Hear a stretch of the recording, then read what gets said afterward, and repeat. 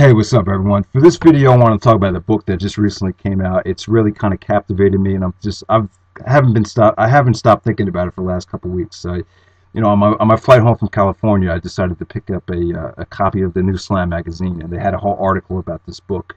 And this book is about a former NBA player named Chris Herren. He was actually out of the Boston area, arguably the best player to ever come out of Fall River, Massachusetts.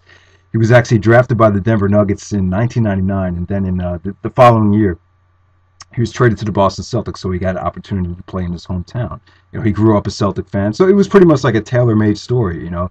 But this guy basically blew everything away on drugs. It really he just pissed everything away. The guy was pretty good. He was 6'2", white, a pretty good point guard. The former announcer for the Boston Celtics, Tommy Heinsohn, the old-time announcer for that team, said he'd never seen anyone run the offense that well since Bob Cousy, which is a hell of a compliment. And Rick Pitino was high on him, gave him great compliments when Rick Pitino used to coach the Boston Celtics. So the kid had a lot of potential, but he pissed it all away due to the drugs. This kid took started out as an alcoholic when he was young in college. Then some people offered him at Boston University, a college couple offered him crack. They pushed it on him, and eventually he took it. Once he did take it, he became addicted, stopped going to class, wasn't going, his basketball habits got worse.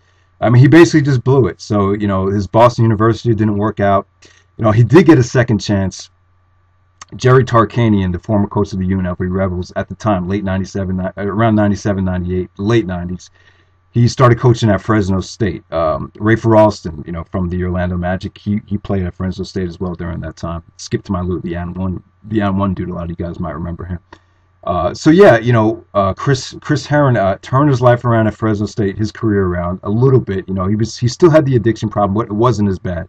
He was under control. Jerry Tarkanian was the kind of coach that tried to, give players a second chance. He really recruited, badasses, rebels, guys that had behavior problems, and try to give them, a second chance in life. So, at Fresno State, he played great. Obviously they didn't win the NCAA tournament or anything like that. They got to the NIT a couple times, but he was good enough to make the NBA. He just barely made it. I think he was the 33rd pick in the '99 NBA draft by the Denver Nuggets. So, he did pretty well for himself. He had some good workouts during the pre-draft camps. So, everything was cool at the time.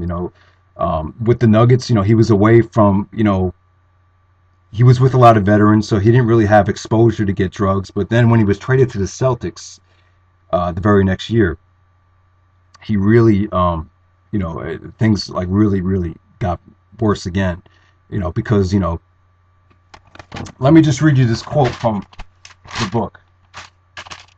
When he got traded back to the Celtics, he said, "When I got traded to the Celtics, I was happy for all the wrong reasons. I wasn't happy because I was back home and had grown up idolizing the Celtics when I was a kid. I was happy because I was back home and I knew where to get the drugs. I also had the money to buy them. It was a deadly combination." So, there was even a time when he was, buying, heroin or crack or whatever it was, or Oxycontin, while he had his Celtics warm-ups on. It's a pretty sad story, because this kid had potential. He blew it all away. Like I said, at first he was, hooked on crack, and then it turned to Oxycontin. Oxycontin, that's the type of thing that, you give cancer patients or AIDS patients, just to get through the pain. And this guy was taking them every single day. And then from there, obviously, the drug problem surfaced. I don't think anyone really, I don't think a lot of people knew about the drug problems while he was in the NBA. A lot of people thought he was on the road to recovery, because when he was in college, it was, all over the news. It really, really just, became a national story. This kid had a bad reputation.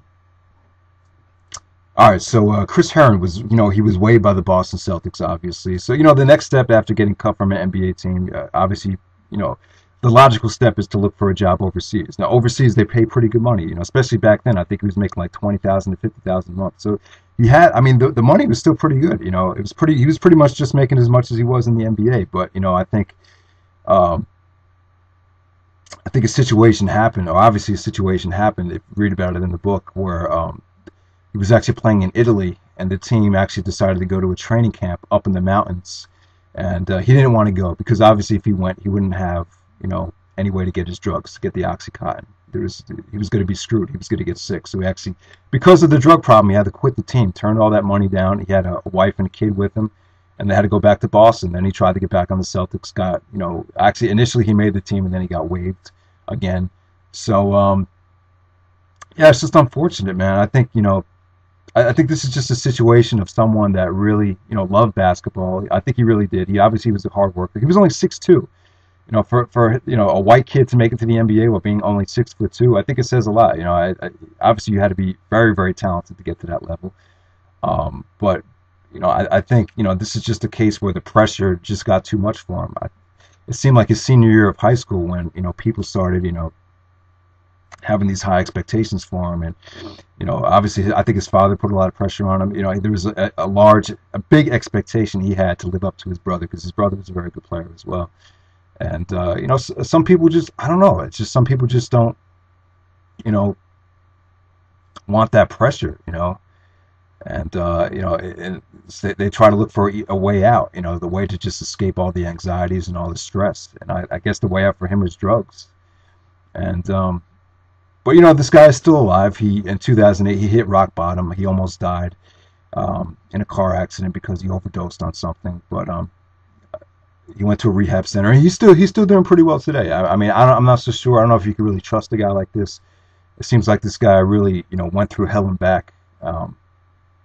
But I just want, if this guy ever listens to this video, I just want to say I think he has a lot to be proud of.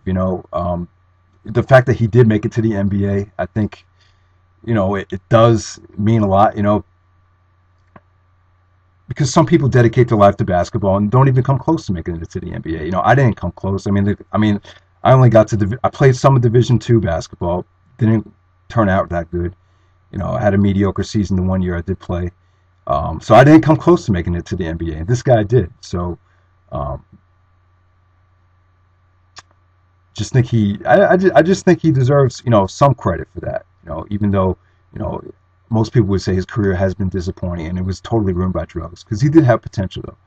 I mean, you see some of the quotes that some of the former great coaches have said about him. This kid definitely did have potential, and he pissed it all away because of drugs. And I think everyone needs to relieve stress in some form or fashion. For me, it was entertainment. Wrestling was one of the things I turned to. Just watching wrestling. That was like, I didn't turn to drugs, and I never really got into it. I was always afraid of it. I was always afraid it would poison my love for the game. But one thing about wrestling was the reason I started watching it was at the time, 2001 was when I got back into it, and it was such an escape from reality. I just got so into it because of that. It just took me away from all the stress about dealing with coaches and dealing with other players trying to take your spot and blah blah blah blah blah. So many. I mean, there's more to basketball than just trying to work out, stay in shape, and practice. It's a lot more than that. I really think you need to have social skills. And it goes even beyond that. There's a lot of politics go into it as well, and some people just don't have the personality to deal with that stuff, and I think this guy was one of them. But I give this guy credit though, because he was good as hell. Obviously, to get to that level, you have to be great. And from what I've heard, this guy absolutely was great. But this is just a perfect example of how an NBA career was ruined by drugs. I just wanted to share this story with you guys. Hopefully, you enjoyed it. Once again, the book is called Basketball Junkie. It's by Herren. So there we go.